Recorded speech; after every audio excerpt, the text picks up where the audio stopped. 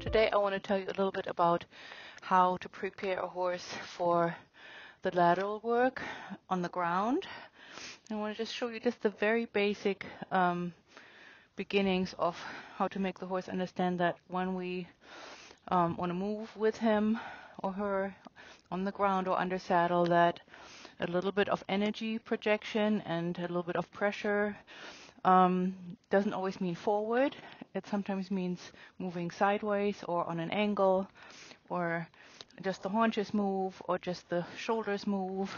And so the easiest way to get started with that is very simply by taking your horse and moving him a little bit in a circle, a tiny little circle on the ground like this. And then you're going to switch. If you're going to the left, your left hand on the reins, and you're just going to say to the horse, I'm just going to tap him a tiny little bit on the haunches here. And while I'm doing that, I'm just going to make him step around his front end.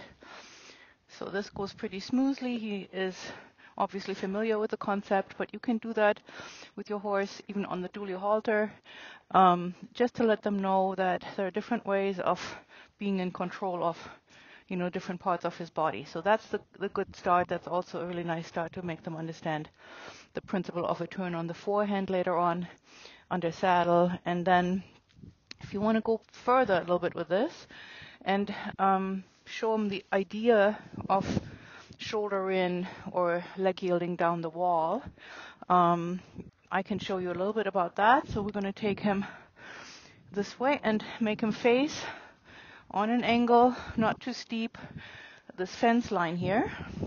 And I'm going to position myself so that I have my left hand on the left rein.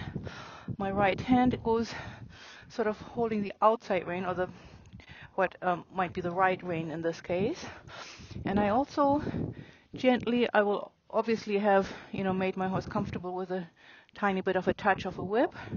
So this part of my hand will just give ever so slight, I don't know if you can see it, little tiny little vibrational tabs, never a snap, never, the whip is never there to punish. The whip is always just as a guidance tool, right? So I'm going to lead him down the fence line.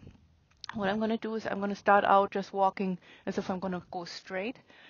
And then I'm going to just say with the whip and with my energy and body language that we're not just going straight, but that he's supposed to stay a little bit on an angle. So I'm going to give this a try here.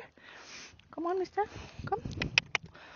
So just a little bit, see the smallest little increment of making him understand that we're able to go a little bit on a side angle, just a little bit like that, and you can just do a few steps, then halt him again, pet him, because that was really all that we wanted at this point. I'm going to make him do a little turn or half turn on the forehand here. Turn, turn, turn, so that he's a little bit on a different angle. There, very good. I'm going to change, and we're going to come and do it the other way. So the same thing, right hand on the right rein, the left rein is on the left, or left hand is on the left rein, and my whip is just ever so slightly in the position of touching him a little bit right by the haunches, right? So starting out with moving forward as if we're just going straight, like this. And then I'm going to say, by the way, how about a little bit of an angle here, just for a few steps. There you go. There you go. There you go. And that's pretty much it. That's just the introduction and something that you can play with if you feel comfortable, just to have the horse be comfortable with crossing the hind legs and the front legs at times.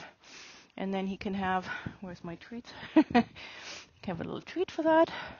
Always take breaks. Always, don't do these things for too long. A few steps, halt, pet, treat, all those good things, so that things stay in a positive tone and the horse enjoys in increments what he's learning.